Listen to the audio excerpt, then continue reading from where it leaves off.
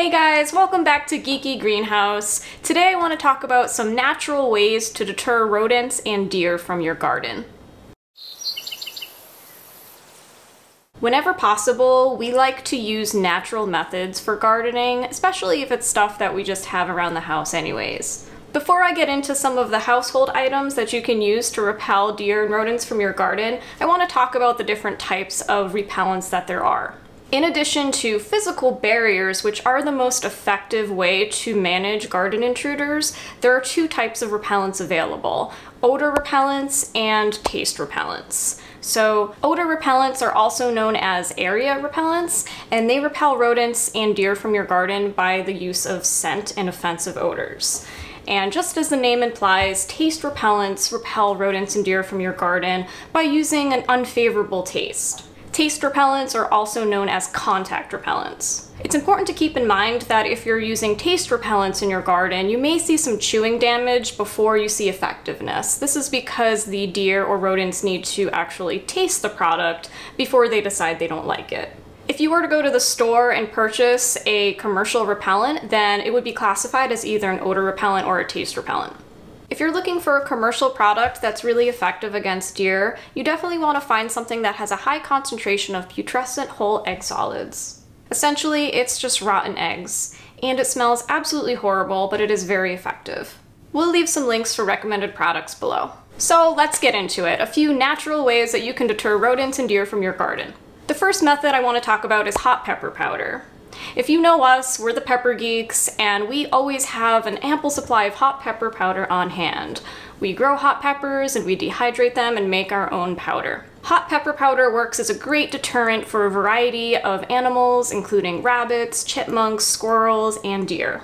The reason that hot pepper powder works in the garden to deter rodents and deer is because of the capsaicin, which is the compound in hot pepper powder that makes it spicy. There have been lots of interesting studies about capsaicin use in the garden. One really interesting one was out of New Zealand, where they used capsaicin on birds' nests to repel predators from attacking the eggs. I'll leave a link to that study below if you want to nerd out and learn more about it. The easiest way to use hot pepper powder is using it in its powder form. You can sprinkle it around your garden beds or just use it to sprinkle around vulnerable plants. You can also make a hot pepper powder spray by steeping the powder in water. One thing to consider with making a hot pepper powder spray is that the spray bottle tends to clog, so you may want to steep the powder before using it. You can use a coffee filter or a fine mesh strainer to do this. If you're not making your own hot pepper powder, you can typically find it pretty inexpensive in bulk. Just look for any hot, spicy cayenne red pepper powder. You certainly don't want to buy the little McCormick spices and go through a whole bunch of those, as the price will certainly add up. It's also important to remember that if you're using the hot pepper powder in its powder form, you do need to reapply it after it rains. We do not use hot pepper powder as an insecticide. It's worth mentioning that the capsaicin can actually deter beneficial pollinators. If you plan on using hot pepper powder in your garden, be sure not to spray the flowers directly and do not use it while pollinators are active. The next natural method for deterring rodents and deer from your garden is human hair or dog fur. It may seem a little bit strange or gross to some, but the natural scent of human hair and animal fur works as a great deterrent for deer and rodents. And if you have a long-haired animal that you brush on a regular basis, why not save the fur and use it in your garden? There was an interesting study they did where they used human hair and blood meal to deter deer from apple trees in an orchard. The results showed that the human hair and blood meal were effective at deterring the deer, and I'll leave a link below if you want to read about it. The best way to use human hair or animal fur in the garden is to chop it up real fine and put it in a cheesecloth, or you can just use it as mulch and sprinkle it around your garden. And while we're on the topic of using human hair and dog fur in the garden, many gardeners do also use urine as a natural way to repel rodents and deer. However, I'm not including that on the list today because we're going to save it for a future video because there's a lot to talk about. The next natural method that I want to talk about is very effective against rabbits. So if you have rabbits munching on your greens, you may want to consider using blood meal in your garden. Blood meal is commonly used in the garden as a high nitrogen fertilizer, and it is exactly how it sounds. It is derived from blood. Because the smell is associated with predators, it works as a simple animal repellent. Blood meal works best if you sprinkle it around the base of your plants in its dry form. However, you can also mix it with your human hair and hang it from a cheesecloth in your garden. It's very easy to find blood meal in garden centers and online.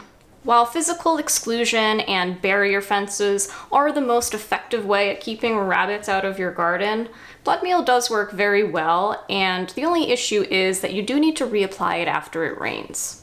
There is a product out there called Plantskydd that comes in a few different forms. I'll leave a link to that below. It's all natural and it's derived from blood, so it is effective against rabbits. Two things you may want to keep in mind is that blood meal is very stinky to us as humans as well. That's why it works as a natural animal repellent. You may also want to consider that blood meal is high in nitrogen if you're using it in your garden. One solution to avoid over-fertilizing with the high nitrogen blood meal is to put it in a container around the garden or suspend it above the soil. The next natural rodent deterrent I want to talk about is mint. Rodents hate the smell of mint, and it works great as a natural deterrent in your garden. We actually use a natural rodent spray around our house a few times a year that's made of peppermint oil and rosemary oil and a few other ingredients. Keep in mind that mint is very invasive, so you might want to think twice about planting it directly in your garden. However, you can plant it in pots around the garden, or you can make a spray by using mint, chopping it up, and straining it the same way that you would use hot pepper powder. So you can use mint sprays that you buy online, or you can make your own at home. The last natural deterrent I want to talk about is garlic. To my knowledge, there haven't been many studies on using garlic in the garden as a natural rodent deterrent. It's more of a word-of-mouth, hand-me-down advice kind of knowledge. We do know people that use garlic in the garden and they swear by it and how well it works to keep their chipmunks, squirrels, and deer away. For using garlic in the garden, you would follow a similar approach as the hot pepper powder or the mint. So you could chop it up and steep it into a liquid and use it in a spray bottle, or you can chop up full cloves and sprinkle them around your garden beds. Like most of these natural methods, reapplication is necessary after rainfall. I do want to mention a few commonly used items in the garden that don't work so well for repelling rodents and deer. Many people use statues of predatory birds like owls, shiny objects, pinwheels, or objects that make noise in the garden. However, animals can become very accustomed to these, and while they make great decorative ornaments for your garden space, they're not very effective at repelling animals. So that's all for the natural ways to repel rodents and deer from your garden. If you have any methods that you've tried that work really well, please leave a comment below. We love learning new methods of keeping these guys at bay. Don't forget to subscribe to Geeky Greenhouse. We have a lot of fun and interesting content planned. So we'll see you next time.